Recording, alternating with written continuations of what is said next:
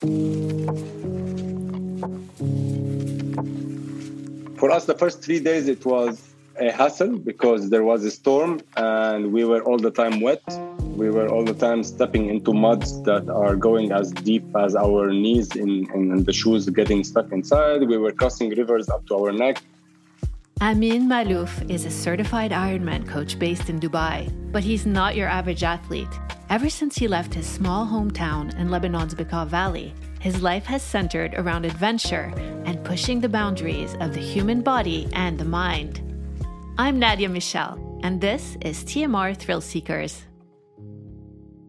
I'm from Lebanon, from Zahle, and it's like a city in the mountains, more like a big village or let's say a small city. And I lived there till I was like 17, 18, almost 99% of my time. I barely left the city. So my life was all around what I can do within that area. So it was full of scouts activities, adventures, scouting, climbing a bit, some hikes. And to be honest with you, all the rest of my free time was on Discovery Channel. I was living on that channel. So I decided to go to Australia, to Sydney, to do my master's there.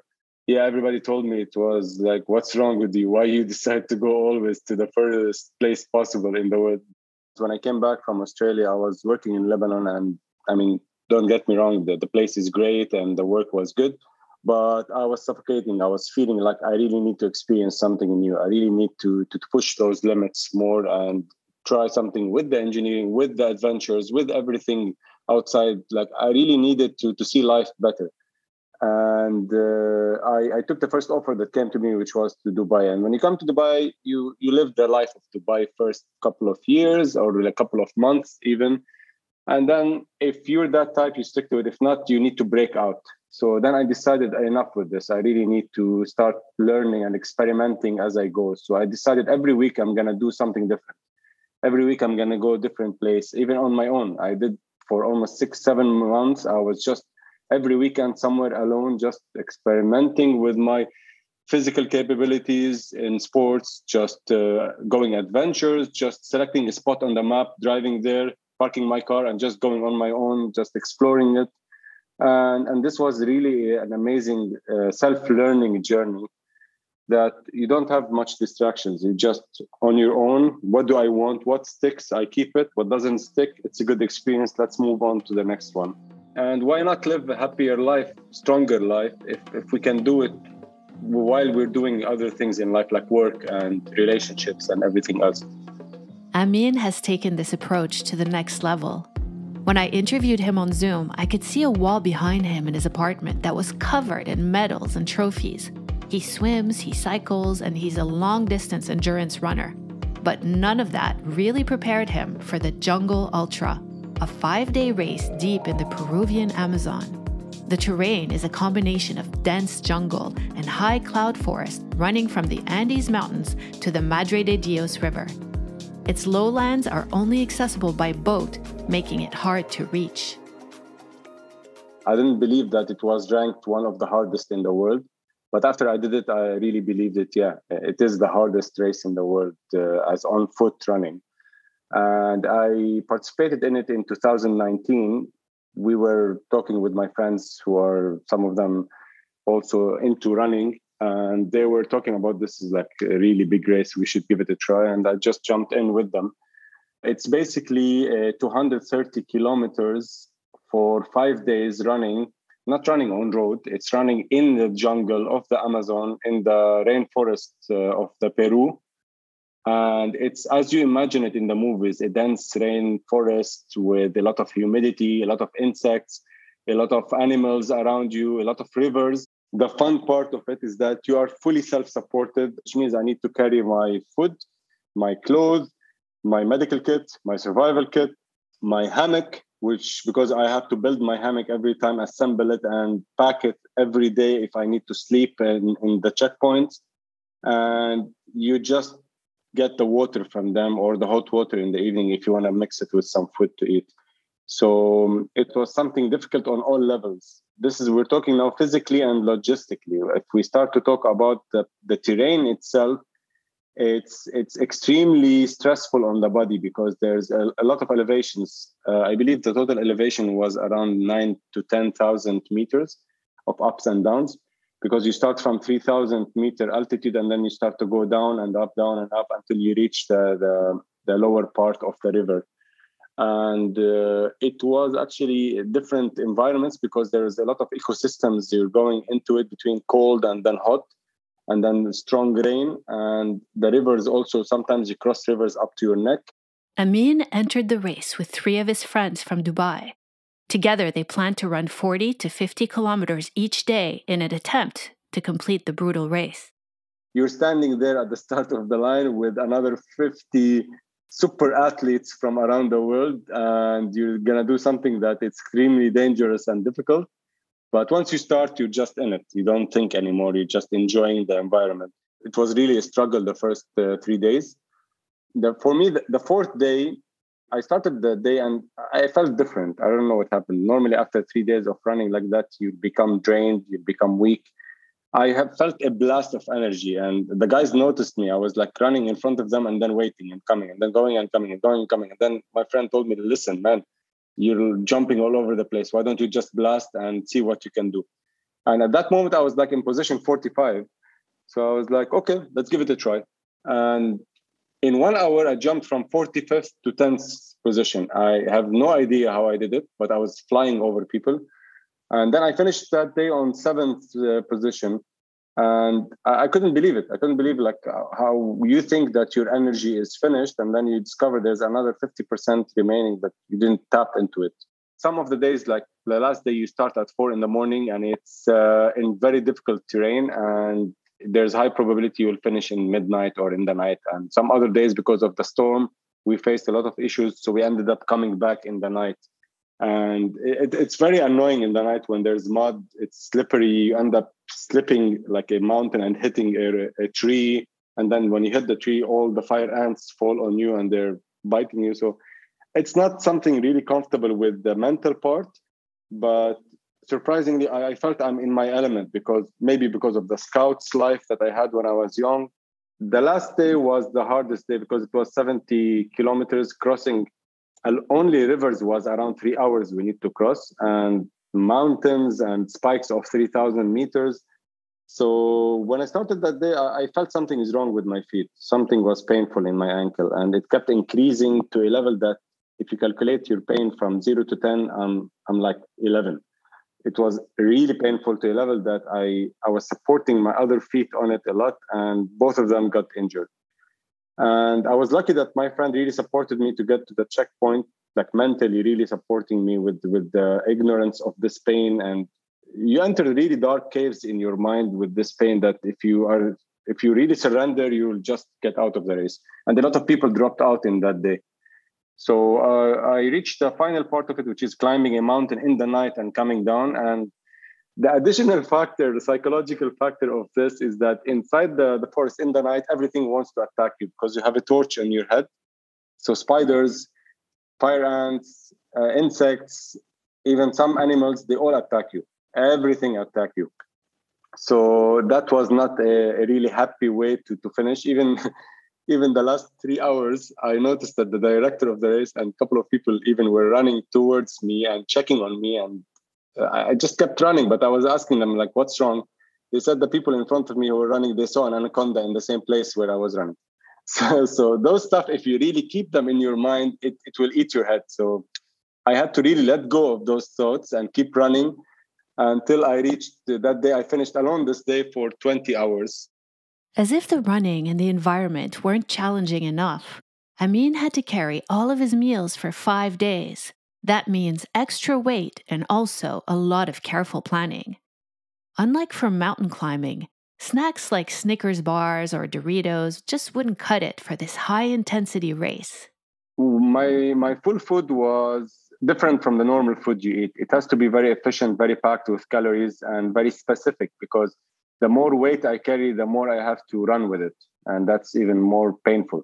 So I calculated every single calorie I'm taking with me, and it was distributed between supplements of protein, carbs, and also some electrolytes for keeping the hydration high, some nuts and stuff just to fill me up. Some also, if I want to go into technical part, perpetuum, and some supplements into the thing. And then you have some energy sustainability ones that you take them in the morning to boost your energy for the whole day, to keep you packed with the levels.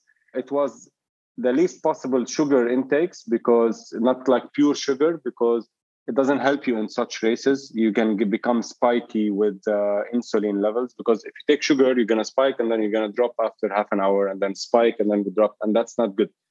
And the food is a very sensitive topic, because if you don't test this for the first 2 to 3 months before the race, your stomach can get upset in the race and then you can collapse. What I mean by collapse is that the stomach just doesn't want to absorb anything anymore at one moment. And then your body will not take anything and you'll be weak and then you will collapse. And many people face this over there, from hydration, from food intake.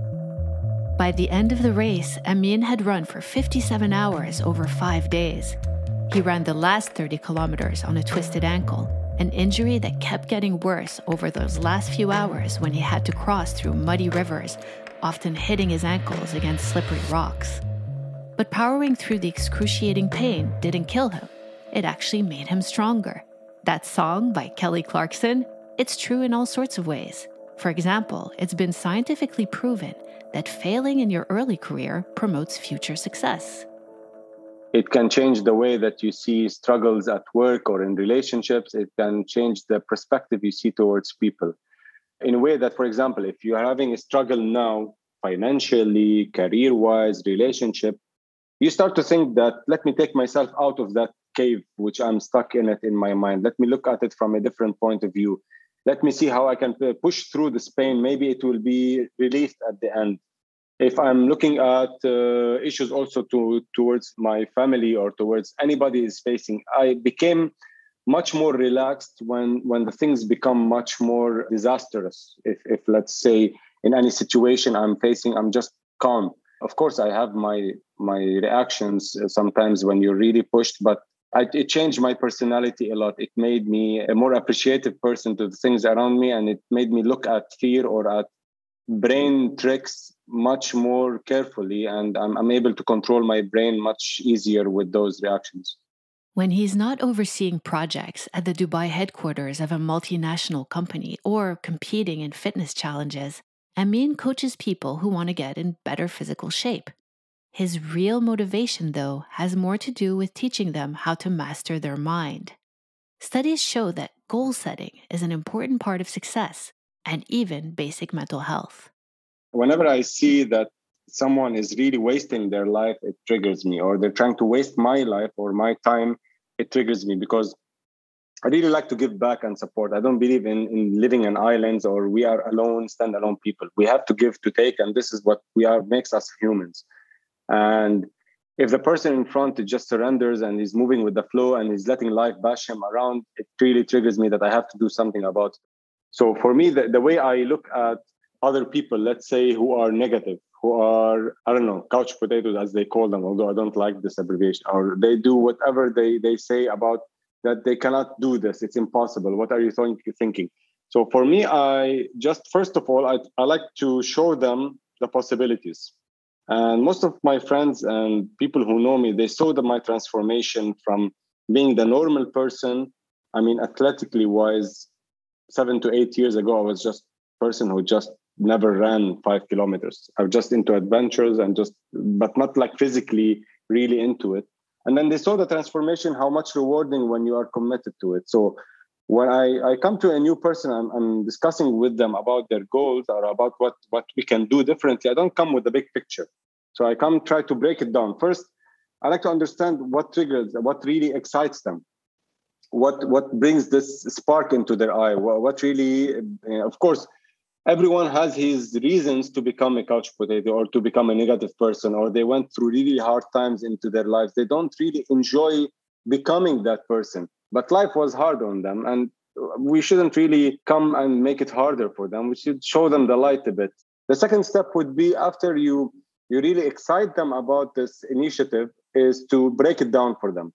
So if I come and talk to you about what's your biggest dream physically, like to do some achievement, to do some really a race, you'll come and tell me, I want to do a marathon. And you never ran 1 kilometer in your life. And then I will tell you, okay, what's stopping you? You'll tell me, it's too much. This is crazy. This is a dream. Don't waste your time. It's not possible. I cannot run. I have my knee injury. I have my age. There's a billion excuses that comes in mind. So once you start to break it down into very small pieces and showing them the rewarding part of this very small pieces, they are convinced because they are walking the talk. I'm not just throwing ridiculous talks into them or just lecturing them. It just come, okay, let's try to do 1 kilometer. Let's try to do 2 kilometers. Let's try to do, okay, after that, let's start to do 5. They will start to ask for more. They will start to be surprised with what they're experiencing. And this is what I went through in my beginning when I started to do this. And this excites hunger in them to ask for more. And then it's a domino effect. As part of his regular fitness activities, Amin heads a group of aspiring athletes called Accelerate Fitness. The community in Dubai has around 25 members. I designed a race for them, 2 challenges after each other in 2 months. First month, they have to go from 0 to 100 kilometers cycling, and all of them did it. And second challenge, immediately after that, I had them build up from 0 inclination to the highest point in UAE, the mountain, to climb it on bike, also on bicycle. We're riding every day, every week, let's say 2 to 3 times. Early in the morning, we do some intervals, trainings, we do some long sessions. We just have a nice morning together. And then we finish everything and you have the rest of the day fully for you. You can finish a 90-kilometer ride and still it's not even 8:30 in the morning. And you have the full day for you and you're all pumped up and energetic. And their day, it's like just started. I lived 2 days in 1 day. My weekend is double because of this. And then you can still go and enjoy your night. But of course, you have to think about sleep. You have to cover your 7 hours sleep, or 7 or 8 or even more for some people. But if you really plan it properly, you can maximize your time with whatever you have in hand. When he's not training with the group, Amin finds other creative ways to challenge himself. Sometimes I train on stairs.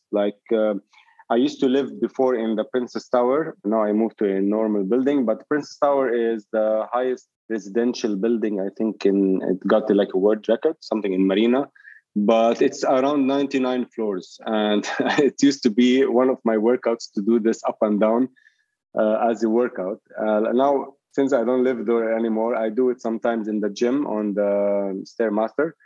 And sometimes I just train different stuff because I need to be strong in all areas. I need to be really giving confidence to my body with the swimming, with the cycling, with the running. Even if I don't have to race or do anything, I just need to see where are my weaknesses and focus on them. Whether it's rowing, sometimes I do it in the beach, or I just in the gym, or I have a rower at home. So every time it's different. And then when I finish the workout, I have to do the recovery session, which is, of course, stretching, deep massage with the foam rollers. And also, I like to do the cold water exposure. The cold water exposure is when you enter a tub of ice water or really cold water, which reduces the inflammation of the body.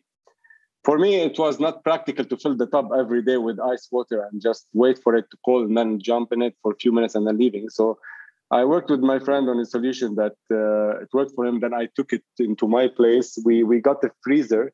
Actually, he designed this first, and then I took it. It was like a freezer that, the freezers that are horizontal, that you open it and you put food in it. It's like a freezer that it's insulated with silicone and filled with water, and then it's cooled on, and then you control the temperature as you want. And you can put it 5 degrees, 4 degrees, 8 degrees. And yeah, it was in my friend's place. He had like a villa, then he went to UK, so I brought it here. So I do it every morning, almost every morning. I jump into the freezer after my workout, and it just recovers the body. It just feels fresh.